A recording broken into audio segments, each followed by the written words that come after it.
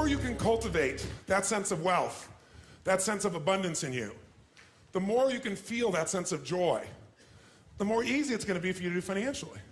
Because you're not going to be in this scarce, fearful mode. Now, that's not enough by itself. You can have this great sense of abundance and do the wrong mechanics and be a disaster. True or false? But if I had to have an area to get you started with, you want to have the emotion and psychological strength, because that's going to carry you through when the mechanics are boring or frustrating, or when things aren't working out. Your emotion, your psychology is what will carry you. It'll get you to keep doing it.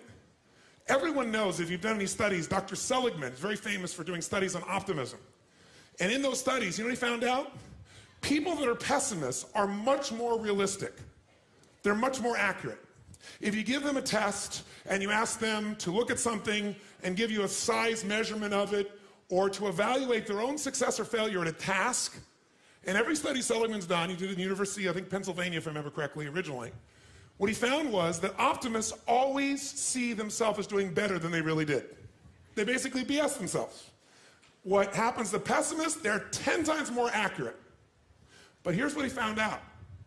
What he found out is because the people who are accurate never push themselves because they know it's never going to work anyway. Whereas the optimist sees it better than it is, so they keep doing it. Because they have the illusion they did well, I'll do even better next time. And because of that optimism, they did it more often, and so optimists succeed at a 4 to 5-fold, depending upon the task, result ultimately beyond anything that a pessimist will do, and they're not as accurate. All that's a big way of saying is, if you can develop a psychology of resilience in yourself, you don't have to be optimistic or fake, you can be real. The realness is, whatever shows up, you are larger than anything that can happen to you. You are larger than any financial challenge you could ever face. Initially, we'll say, well, look at their houses, look at their homes, and they don't really have electricity, they don't have this, but they don't feel poor. It's your identity. The way you define the wealth determines whether you're wealthy or not. So are there enough things for you, knowing that 2/3 of the planet lives on $2 a day, that you could get yourself to really feel grateful, yes or no? Yes. How much of your life do you get benefits from today that you never had to create? Think about it. Like I said, the roads you ride on, the library, the books you didn't have to write, right? The internet that you can access in seconds and get answers to just about anything. The people in your life that you didn't have to raise, but are there for you. Think about all the different aspects of your life. If you want to be wealthy, all you have to do is associate. So before we do the financial part, because financial independence is different than wealth. Wealth is that state of mind. Financial independence is being in that position where you don't ever have to work again. That if you work, you do it because you really want to. Now, I'll give you a clue. If you get financially independent and you don't work, you'll be miserable. I can't tell you how many friends I have that sold their company, made $50 million. One man made almost $1 billion and was really excited for a while. But after a while, it was like bored. His vehicle of his business gave him a sense of contribution, and he was always growing, figuring out how to solve problems, and he had all the people he was connected to in the business, all the employees and friends and associates. So I want to tell you, I'm not just saying this as some little positive thinking technique. I'm telling you, this is the secret, the real secret, to shift it inside of you and to add the real value. Most people are trying to pursue something in the future that they already have. I want you to think of what it is you think you want that will make you wealthy or financially free. By defining the game in a winnable way. A certain amount of money that we meet, and that covers what we're going to call financial security, which might be your housing, your cars, your food, and basic entertainment. How many would feel rich if you didn't have to work, if your investments alone, the income from your investments, the income, covered those 4 items, your housing for the rest of your life, your food, right, your travel, and some entertainment? How many think that would feel pretty good? Say aye. And by the way, that number is way smaller than what most of you think of when you think about being financially independent, which is everything covered without working. So why not get the first one down pat? And you're going to know exactly what that number is for you and what it's going to take for that number where you don't have to work to meet it. Then we can look at financial independence, where you don't have to work and everything is covered. Then we go to financial freedom. You don't have to work and everything you can think of is covered. Anything you ever want to do for yourself or others, those you want to give. That's a different level, isn't it? And most people think of financial freedom, they come up with this gigantic number that if you even figured out everything you want, it's nowhere near as big as you think. And because it's so big, you never even start the journey. and you don't think it's going to happen. So you talk about it, you hope you'll get some big hit sometime with your business or something, but you never get going. How many follow this? Say I. If you are significant in other people's eyes, what will that do for you? Well, you know, it was in my eyes, somebody that I would look, somebody that, but when you know, you get, an example. But when you get there, you won't look to yourself anymore. When you get there, you'll just be at a different level, and then you'll be trying to figure some other level of what you need to get to so you would respect yourself. That's a good point. He always makes good points. You notice that? So what you're doing is, here's the game you're playing, and I want all of you to hear this. No amount of money will ever make you wealthy. Because as soon as you get there, you will raise the game. Now here's what's great about that. To continue growing in all areas of life. If you could grow emotionally, should you? Yes or no? Yes. If you could give more, should you? Yes or no? Yes. If you grow intellectually, should you? Yes. If you give more love, should you? Yes. If you could grow more financially, should you? Yes, because growth is life. But having to grow in order to feel significant enough means you will always be poor. It's a game that never ends. Let's talk about money now, not wealth. What does it take mechanically to get this thing called financial independence? And what is financial independence as opposed to wealth? Wealth is a product of the mind. Again, no amount of money you ever achieve will make you wealthy. Financial independence means you never have to work again in order to live your life. That when you do work, you're doing it because you really want to, not because you have to. And how many are committed to not only being wealthy, but also financially independent? Say, I.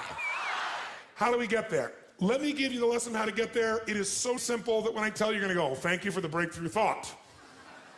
But even though you may know this intellectually, whether you're sophisticated or not, you probably know this. The formula for financial independence is so simple. And you can't achieve financial abundance unless you really learn to apply this, not just in a concept in your head, but consistently in your life. And that formula is simple. Spend less than you what? You go, thank you for the breakthrough thought, Tony. But is this what most people do, yes or no? No. What do most people spend? More than they earn. There's no way around this. No matter how much money you have, if you spend more than you earn, you got a challenge. So there's no way to be financially free, financially independent without spending less than you earn. And what do you got to do with what you don't spend? You got to invest the difference. Because what I want to show you right now is how do you build what everybody should own. Every one of you should leave here with your own personal money machine. You want to create a money machine. A machine that while you're sleeping is making you money, right? So you're no longer trading the most valuable resource you have in life, your time, for money. You want to trade money for money. You want money to go to work. You want to put that money to work for you so while you're sleeping it's making a difference. You want to create a machine. And that machine you want to create is something that you want to be able to feed you at some stage where you don't have to work. That's what the money machine is. The second secret to this is you got to reinvest. How many of you have ever made a big hit in your investments and went, oh my God, that's so cool, and took the money and spent it on something? Raise your hand, say I. Come on, say I. I know you all, anybody who's invested has done this. If you got a big hit, you go, oh, this is it. Nothing wrong with that, but you got to make sure a significant amount of that, you reinvest your returns so you get compounded what? Compounded growth is the most basic principle in the world. We all know it intellectually. But are you emotionally associated enough that you're really utilizing it to its maximum capability? If you don't, you're not going to get financially free. You will never get financially independent by your earnings alone. Every one of you in this room is going to lose money. Every one of you. There's no way. The person I work with, one of the top financial traders in the history of the world, top 10 in the history of the world, is not even right half the time. How could you make billions of dollars if you're not even right half the time? Not even 51% of the time. I'm going to show you in a few moments. It's known as asset allocation. It's the way you invest. It's what you do. That's what's going to shift this. So first step, spend less than you earn, invest the difference. Second step, reinvest it so you get compounded growth until you reach the home run, your money machine, until you reach a critical mass of capital, of investment capital. When you get to that critical mass, and what determines the critical mass is how much you need for the lifestyle that you want. Once you get to that critical mass, what it provides for you is what you're investing for. Who knows, no matter what investment you're doing, what are you really investing for? Whether you're investing in cars, stocks, bonds, real estate, financial instruments, what are you investing for? You're not investing for returns. That illusion will keep you from getting to the end game. If you're wealthy, here's what makes you wealthy. Income, not assets. Assets you can buy, and assets change in value all the time. You need income. This is the only reason to invest. You invest for one reason, so you have an income for life without working. And to do that, you got to build a critical mass of capital, that the interest on it alone will give you that income, and you can have the life you want without working. And the only way to do that is do those first two steps. Spend less than you earn, invest it, reinvest it till you hit that critical mass. Now, how to do that is actually a lot simpler than you think. We make things more complex than it really is. You got to think of this as your target. In order to achieve what you want, where you have a money machine, here's what you must do. You must pick out a minimum financial goal for yourself. Even to achieve your minimum financial goal, you got to pick out a specific amount of money that you're going to invest every month, every year, no matter what. A specific percentage of your income. If you don't do that, forget the rest of this course. It's a waste of your time. Because you'll go make a bunch of money, but you won't be practicing the fundamentals, and eventually you'll make a mistake and you'll lose it. Let me tell you another secret to life. If you do the right thing at the wrong time, you get pain. If you plant in the winter, I don't care how hard you work. I don't care if you work day and night and you work to the bone and you plant your seeds in the middle of the winter. What's going to happen when fall comes? Are you going to be rewarded, yes or no? No. So if you don't understand that the seasons are changing, you're in trouble. What is asset allocation? It means out of the money you have to invest, we're going to create 3 buckets. Really simple way of thinking of this from now on. The first bucket is the security bucket.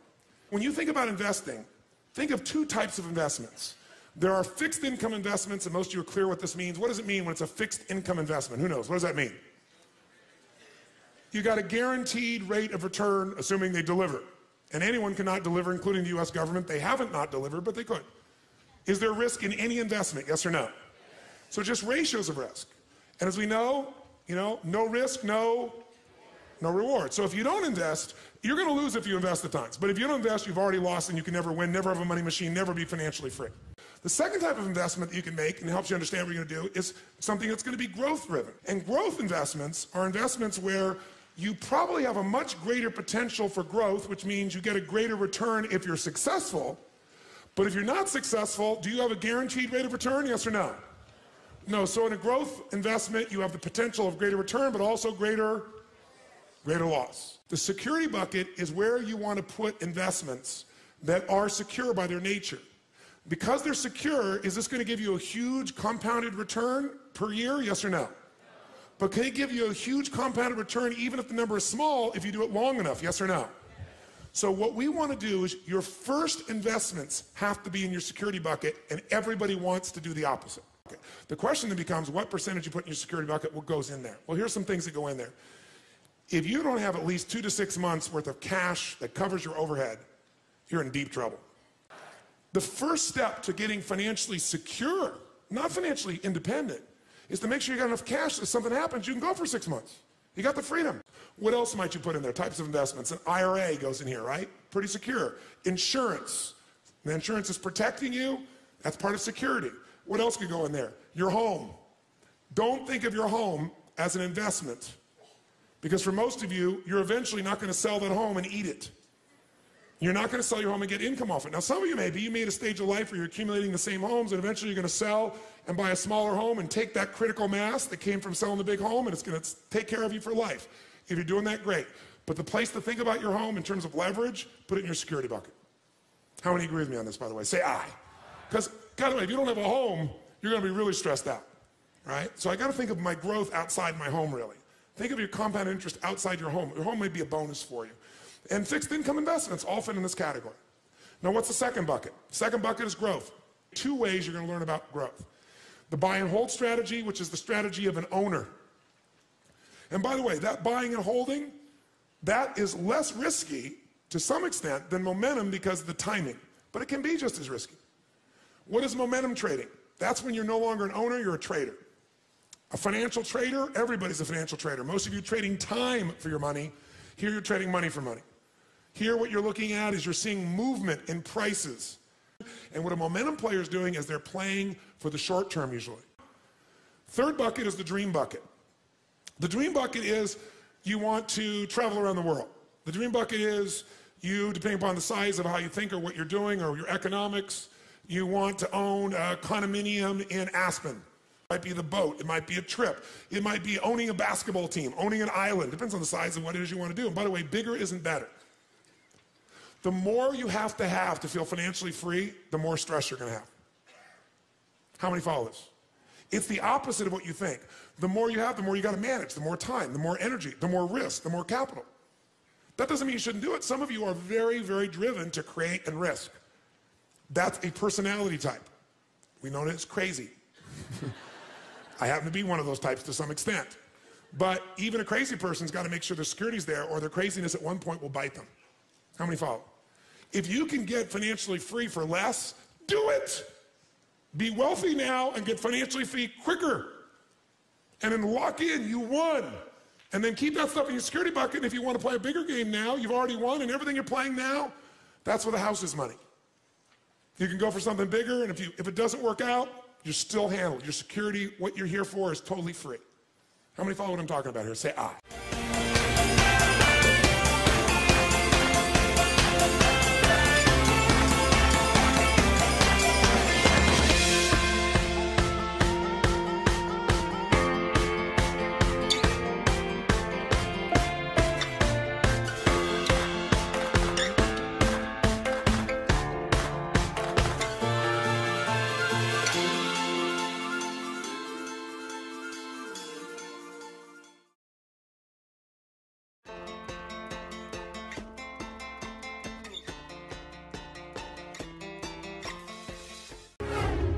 The more you can cultivate that sense of wealth, that sense of abundance in you, the more you can feel that sense of joy, the more easy it's going to be for you to do financially. Because you're not going to be in this scarce, fearful mode. Now, that's not enough by itself. You can have this great sense of abundance and do the wrong mechanics and be a disaster. True or false? But if I have an area to get you started with, you want to have the emotion and psychological strength, because that's going to carry you through when the mechanics are boring or frustrating, or when things aren't working out. Your emotion, your psychology is what will carry you. It'll get you to keep doing it. Everyone knows, if you've done any studies, Dr. Seligman is very famous for doing studies on optimism. And in those studies, you know what he found out? People that are pessimists are much more realistic. They're much more accurate. If you give them a test and you ask them to look at something and give you a size measurement of it, or to evaluate their own success or failure at a task, and every study Seligman's done, he did it in the University, I think Pennsylvania, if I remember correctly, originally, what he found was that optimists always see themselves as doing better than they really did. They basically BS themselves. What happens to pessimists, they're 10 times more accurate. But here's what he found out. What he found out is because the people who are accurate never push themselves because they know it's never going to work anyway. Whereas the optimist sees it better than it is, so they keep doing it. Because they have the illusion they did well, I'll do even better next time. And because of that optimism, they did it more often, and so optimists succeed at a 4 to 5-fold, depending upon the task, result ultimately beyond anything that a pessimist will do, and they're not as accurate. All that's a big way of saying is, if you can develop a psychology of resilience in yourself, you don't have to be optimistic or fake, you can be real. The realness is, whatever shows up, you are larger than anything that can happen to you. You are larger than any financial challenge you could ever face. Initially, we'll say, well, look at their houses, look at their homes, and they don't really have electricity, they don't have this, but they don't feel poor. It's your identity. The way you define the wealth determines whether you're wealthy or not. So are there enough things for you, knowing that 2/3 of the planet lives on $2 a day, that you could get yourself to really feel grateful, yes or no? Yes. How much of your life do you get benefits from today that you never had to create? Think about it. Like I said, the roads you ride on, the library, the books you didn't have to write, right? The internet that you can access in seconds and get answers to just about anything. The people in your life that you didn't have to raise, but are there for you. Think about all the different aspects of your life. If you want to be wealthy, all you have to do is associate. So before we do the financial part, because financial independence is different than wealth. Wealth is that state of mind. Financial independence is being in that position where you don't ever have to work again. That if you work, you do it because you really want to. Now, I'll give you a clue. If you get financially independent and you don't work, you'll be miserable. I can't tell you how many friends I have that sold their company, made $50 million. One man made almost $1 billion. RPM planning is a way to maximize the results of your life and maximize your sense of fulfillment and joy. It's both. In order to do that, we got to change what we focus on from the question of what do I have to do to what's my outcome? What do I want? What's most important to me? What's the result I'm committed to getting? That one change will change completely how you respond in your life, because it'll change you from focusing where everyone's demanding your attention or what you're afraid of or what might give you pleasure in the moment to what's most important to you. And those, by the way, are the three things that get our focus. If we don't discipline ourselves, what gets our focus? Something we're afraid of, something will give us pain. What's the second thing that gets our focus? If we don't pay attention. Something will give us pleasure. It's like, you know what, I'm so stressed out. Oh, that chocolate's looking good. Oh, that, I'm going to go over to have my little coffee, my smoke a mocha doka, cream this thing and that thing, and I'm going to escape for a few moments. Because the focus is how to feel good. How to not feel bad, how to feel good. What's the third thing that gets your focus? Other people's demands. Where do they come from today? Where do you get other people's demands? Only face-to-face? See, you used to have that one handled, right? Okay, well, I know they're coming down the elevator. I'll go over here. I know they're going to lunch at this time. I'll come back at that time. How many ever played this game at one time in your life where it's like, I don't want to deal with this right now, so you just put yourself in a different location to avoid the stimulus of someone else's demand? How many used to do that? Say aye. Does it work anymore? No. They're instant messaging you. They're emailing you, right? They're everywhere.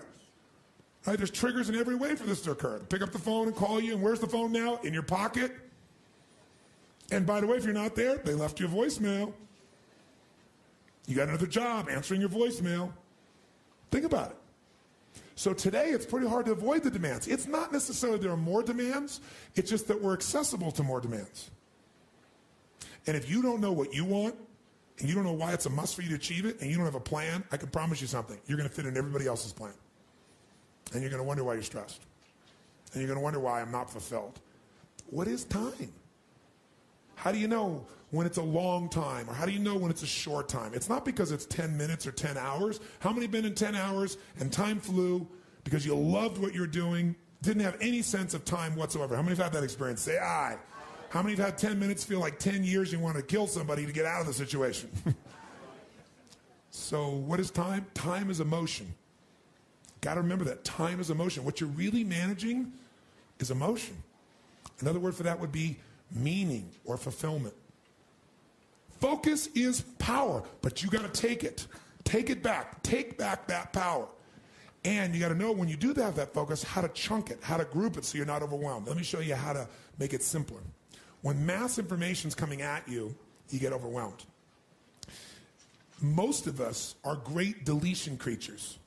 We delete most of life. Right now, there are millions of things around you. You could be focusing on, thinking about, giving meanings to, making decisions about what to do. Millions. Right now, you could be focusing on the blood rushing through your left eardrum or the feeling of your skin against your body. But most of you delete that. You don't even think about clothing against your skin until I mention it, or your heartbeat. Most of the universe you've deleted because you go crazy if you try to think about it all. Because human beings have a limited amount they can focus on at one time. And most of your stress is because you're thinking about too many things at once. In fact, when people don't do things, it's not because they can't. It's not even because they don't want to. It's because of the way they are focusing on what I call chunking things. When people don't follow through, here's what they do. I'll give you an example. Who here believes exercise is very important, but you don't exercise regularly? Let me see a show of hands. Raise your hand. More hands than most of us want to raise our hand, right? Now, who here really focuses, or I should say exercises regularly? Raise your hand. Regularly. Okay, great. Who here does not exercise regularly even though you believe it's important? Just be truthful. Okay, great. So let's see what the difference is here. A person who does not exercise regularly, I want you to raise your hand and I want you to tell me why you don't exercise regularly. Be truthful. Okay? Yes, sir. I don't have the time. Now, is that true? He even knows it's not true. He's going to answer you first. No. But it feels like he doesn't have the time because time is emotion. And he's got so many other things he is focused on getting results in that adding this to the list seems like a lot. right? And the other things are very important to him, like his business. I don't have the time. He has the time. What's the real reason he doesn't do it? Because of the way he thinks about exercise. When he focuses on what it would take to exercise, he does it very differently than someone who follows through. When you think about exercising, what's involved? At the moment, about mile 14 of the London Marathon. Quite painful. Okay, he starts thinking about, I got to get to mile 14 of the London Marathon, and that even the thought of trying to get to the 14th mile, much less the 25th mile, is like beyond my imagination right now. So he is what I call over-chunked. He's not thinking about what he wants. He's thinking about what's painful. You just saw a perfect example. He's not even thinking about victory or succeeding. So the chance of him following through on something that he associates major pain to, when he can do something else right now he can feel competent or successful at, his chances of following through are very limited. How many will follow that? Say I. His focus is on failure. His focus is on pain. That's why he isn't following through. Okay? He's also focused on the 14th mile of a marathon rather than today's workout. Which one seems more daunting to you? So when you think of what it, and here's also what he's thinking about. He's thinking about the process, not the outcome or result he wants. And when you think about what it's going to take to do something, usually it takes a lot and you're not going to want to do it. So he's overchunked himself. He's trying to eat the whale whole without taking any smaller bites. And it seems too big for him, so he says, well, I'll do it when? Later. As my Australian friends would say, later. Right? And of course, the problem with doing it tomorrow is when you get to tomorrow, tomorrow is today, and tomorrow never comes. So, and you keep promising yourself. By the way, what does this do to you emotionally when you keep breaking your own promises with yourself? Or you keep failing to do things that you know are important? Does it increase your level of certainty and confidence? No. What it does is it erodes it. And when you erode confidence in one area, believe it or not, it affects the other areas too. Do you believe me on that? Don't believe me. What about your own life experience? Maybe not one area, but it starts to be multiple areas. It sure does. Another reason why somebody doesn't exercise or do anything is because they don't just chunk it too big, they chunk it in too many details. I'll give you a perfect example. So I asked somebody one time, I said, okay, how important is exercise? Oh, exercise is extremely important. Really? Okay, good. And tell me, why don't you exercise regularly? Well, I just don't have time. Okay, everybody gives that answer. That sounds wonderful. So tell me, though, don't tell me about how much time you don't have. Tell me this. When you think about exercising, what do you think about? Which is a way of saying, what do you focus on? And so this woman says to me, well, my gosh, you know, I mean, what do you mean what do I think about? Well, let's say I said to you, you got to start exercising, and I'm going to put a gun to the head of your children, and I will do very horrible things and hurt them badly if you don't exercise. Could you do it? Oh, yeah, I could do it. You know, if some mafia person came here and said, I'm going to kill your children if you don't exercise every day, how many think you could find a way to exercise every day, no matter what your time constraints may be? So remember this. Remember this. Change is never a matter of ability. It's always a matter of motivation. I'll say that again. Change is never a matter of ability. It's always a matter of motivation or drive, having strong enough reasons. If you got a strong enough reason, you could figure out the time, couldn't you? So the biggest part of life and time management is knowing what you want and having enough reasons to follow through. RPM planning is a way to maximize the results of your life and maximize your sense of fulfillment and joy. It's both. In order to do that, we got to change what we focus on from the question of what do I have to do to what's my outcome? What do I want? What's most important to me? What's the result I'm committed to getting?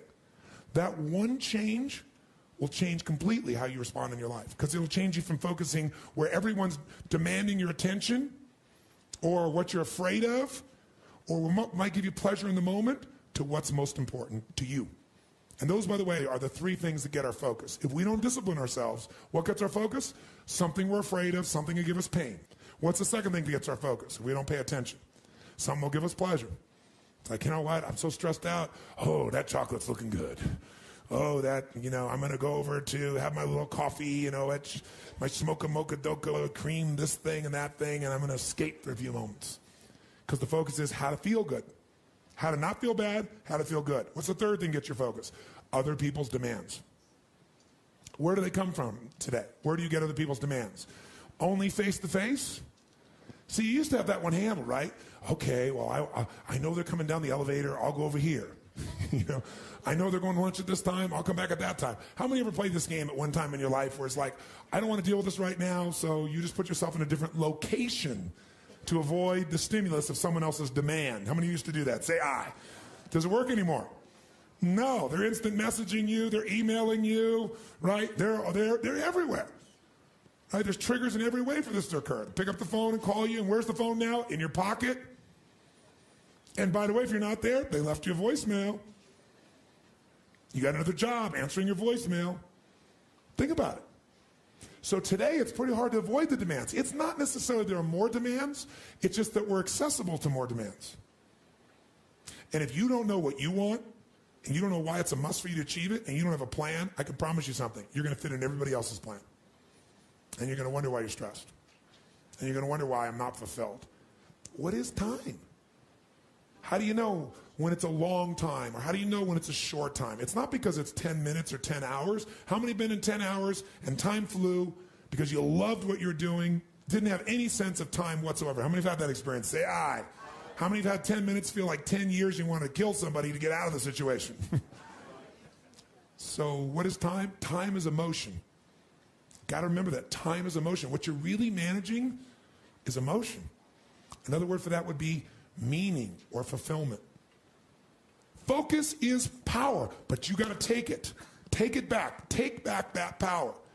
And you got to know when you do have that focus, how to chunk it, how to group it so you're not overwhelmed. Let me show you how to make it simpler. When mass information is coming at you, you get overwhelmed. Most of us are great deletion creatures.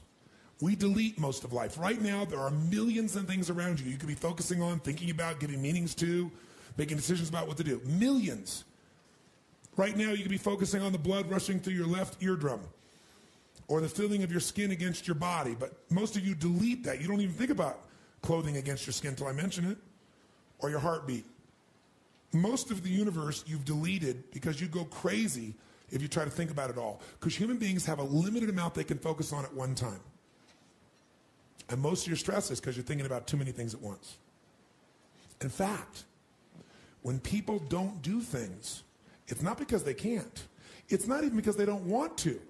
It's because of the way they are focusing on what I call chunking things.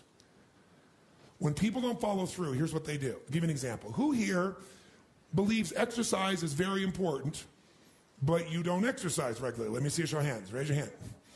More hands than most of us want to raise our hand, right? Now, who here really focuses, or I should say exercises regularly? Raise your hand. Regularly. Okay, great. Who here does not exercise regularly even though you believe it's important? Just be truthful. Okay, great. So let's see what the difference is here.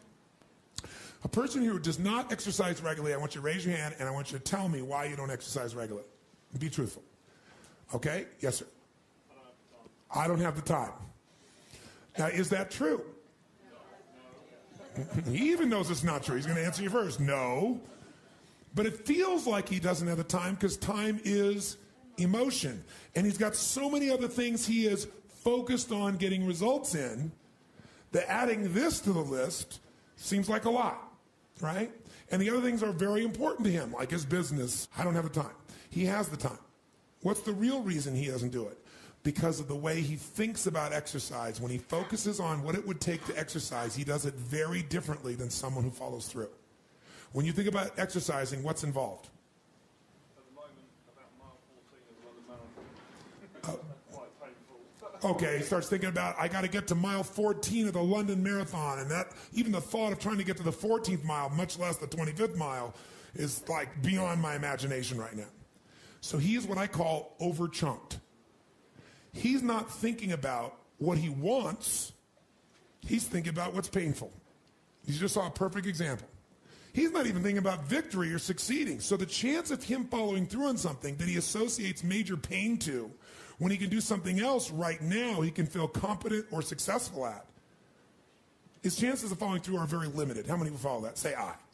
His focus is on failure. His focus is on pain. That's why he isn't following through. Okay? He's also focused on the 14th mile of a marathon rather than today's workout. Which one seems more daunting to you? So when you think of what it, and here's also what he's thinking about. He's thinking about the process, not the outcome or result he wants. And when you think about what it's going to take to do something, usually it takes a lot and you're not going to want to do it. So he's overchunked himself. He's trying to eat the whale whole without taking any smaller bites. And it seems too big for him, so he says, well, I'll do it when? Later. As my Australian friends would say, later. Right? And of course, the problem with